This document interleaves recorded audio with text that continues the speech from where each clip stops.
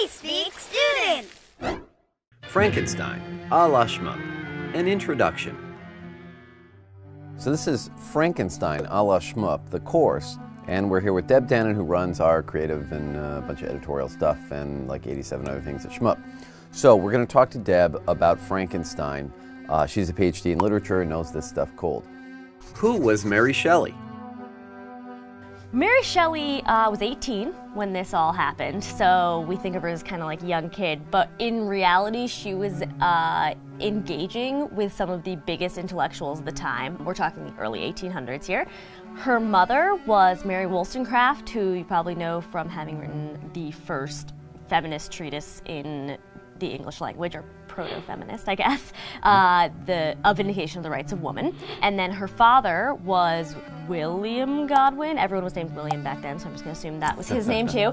And he was just a super famous anarchist, atheist, kind of like crazy intellectual. So she was brought up in a family of intellectuals, and that's what was going on in her life when she wrote Frankenstein.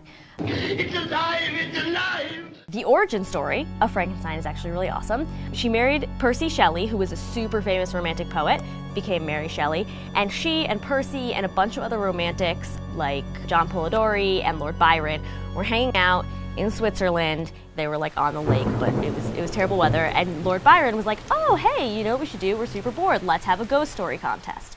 So they all wrote ghost stories, trying to take the crown of who could write, of all these amazing romantic authors, who could write the best ghost story. Mary Shelley wrote Frankenstein.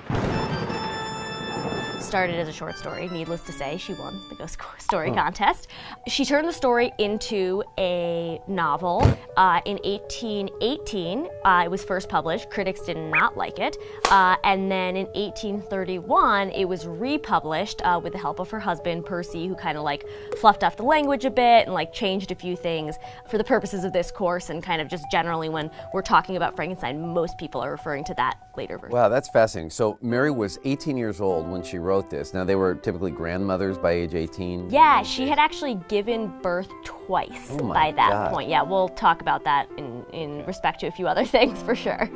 Contemporaneous environment they were in. Switzerland in 1800 was what politically? A melting pot for intellectuals? Because this sounds like the all-star team, you know, of writers and creative people of that era. Yeah, this is kind of, again, showing how Mary Shelley was really part of the core group of romantics, and we'll talk a little bit more about romanticism, but she was the woman in, as you heard the names I was saying, John, Percy, etc. She was the woman among this group of men, and that actually is incredibly important when analyzing Frankenstein, to think about, you know, how does that change it? The fact that this is written from a woman's voice and not a man's voice, like almost everything else at the time was being written.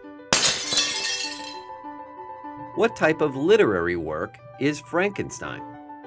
Frankenstein is an interesting melting pot of kind of Enlightenment thought, Romanticism, Gothicism, and we'll define all these terms. But whereas, you know, Percy Shelley and Lord Byron are really thought of as like definite romantic poets. When you think of like who are the big six, you get Lord Byron, Shelley, some others that I'm not remembering, Blake, and then a bunch of other people named William. Then you have Mary Shelley's work, which is really just like pulls from all different angles. So it's very different to analyze a poem by Percy Shelley and Frankenstein, although Percy Shelley did have a lot of input into Frankenstein, and that's kind of a little bit of the controversy around the book, is like how much of this did Mary actually write? Maybe she wrote the short story and Percy actually turned it into you know, the full novel. Interesting. So the idea of a bunch of people sitting around telling ghost stories as entertainment for an evening, a little different from society today, but that was probably normalcy in those days, right? Yeah. They would entertain. Yeah, I mean, they had nothing else to do, so they would just write stories. Yeah, HBO I mean, wasn't, exactly. This is why we have, you know, hundreds and hundreds of, you know, poems and stories from that time. Yeah. Who was Mary Shelley? Why does it help to know Shelley's background? What was the origin of Frankenstein?